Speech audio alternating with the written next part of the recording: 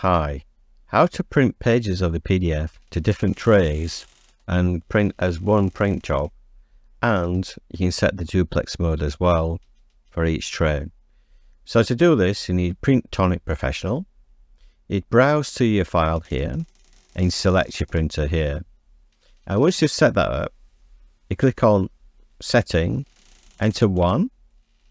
So for setting 1, I want to actually print pages 1 and 3 to tray 2. So you select your box here for tray 2, for example, and I want to do one-sided print for that. So when it goes through printing from pages 1 to 12, page 1 will be tray 2, and page 3 will set to tray 2 as well, one-sided.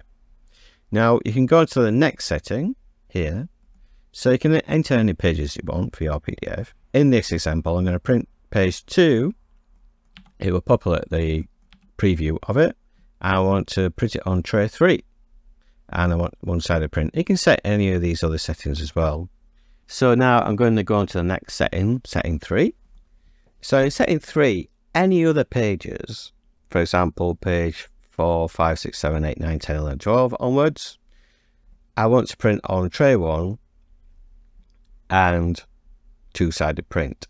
So if I set it across all the pages 1 to 12, it will fill in the gaps what hasn't been set before with the other settings. So it's like a default. I also want to check print setting rollover. So what this does, instead of applying the same setting for page 4, 5, 6, 7, 8, 9, 10, 11, 12, it just sets it to page 4, and then the duplex will work. Otherwise, if you keep setting it for each page, the duplex won't work. It will print simplex. And once you've done that, just click on preview. You can see it's set the setting here for tray 2. And next page is tray 3.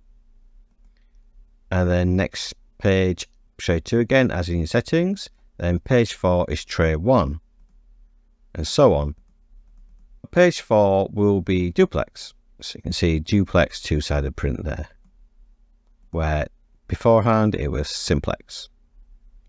So it's that easy to set up. Now you click on print, and this will be applied at that point. So that print has been sent to the printer.